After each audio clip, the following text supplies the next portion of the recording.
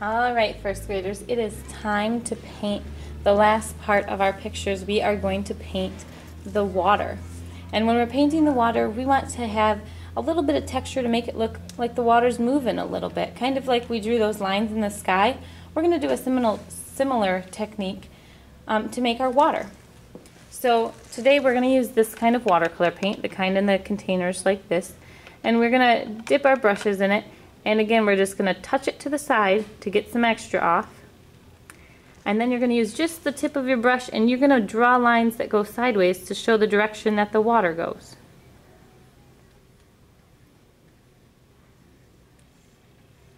Draw lines that go sideways to show the direction that the water goes. I'm drawing these lines. It's a pretty calm day on this one because this is our calm wind day. So I'm just drawing my lines pretty much just sideways. And you can see I'm leaving little spaces where you can still see the white, but I'm going to go back in and I'm going to fill that in afterwards.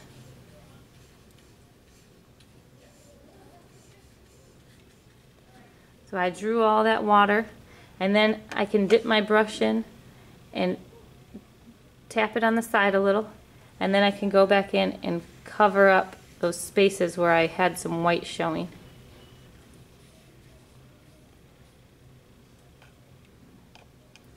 After you do that first time over to make the waves, you can go back in and you can cover it up, and you can see the spots that you already painted are darker than the other spots in your painting.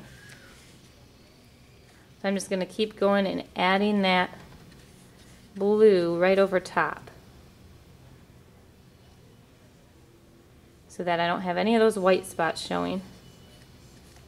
And you can see it looks kind of like water. It has different texture to make the water show up, like little, almost like tiny little waves. And then I'm going to do the same thing in this next one, and this is our light breeze day.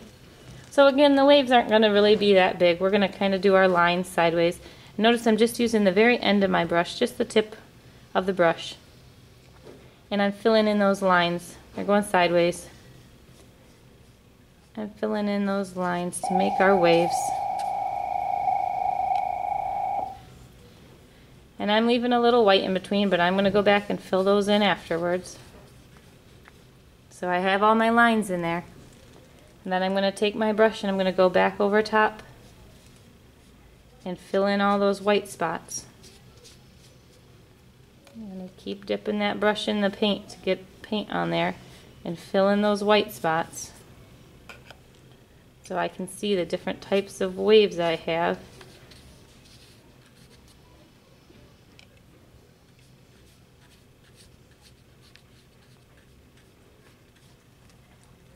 And then I can move on to my next one, and this one is a little more wavy, so I can actually make wave shapes with my paint. So I'm going to use just the end of my brush, just the tip part, and I'm going to start making kind of wave shapes, kind of like we did in the sky.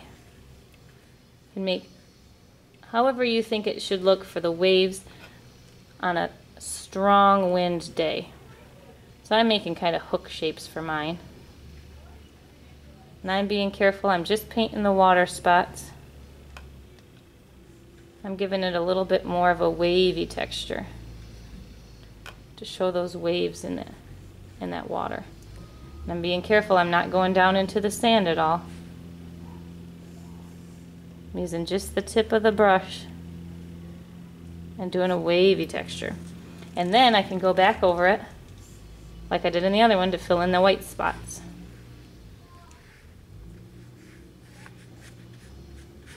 Fill in those white spots.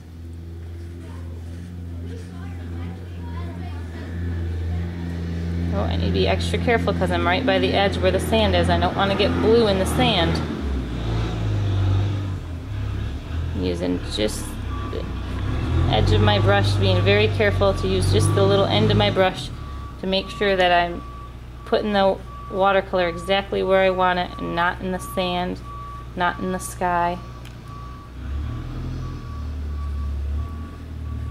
And I'm filling that in. And then I could do my last section where I'm going to have the gale force winds, and those are those huge waves we drew before. So I'm going to make even bigger waves. Again, I'm going to draw them in first. It's all going to stay right in the water though. I'm not going into the sand at all. I'm not going into the sky. I'm just drawing my waves in the water section. Drawing them in there, and then once I have those waves in, I can go in and fill in all those white spots. So I have that nice water all filled in. Oops, I need to be careful. I went too fast. I need to slow down. I don't want to get paint in my sand. I'm going to take my time and make sure I'm staying right on the right spots. Very carefully painting that so it doesn't get into my sand. You can see it's easy to accidentally go over the edge of that line. We want to keep it all in the water spot. So you need to make sure you're paying really close attention to what you're doing. Focusing on your artwork. Paint it all in.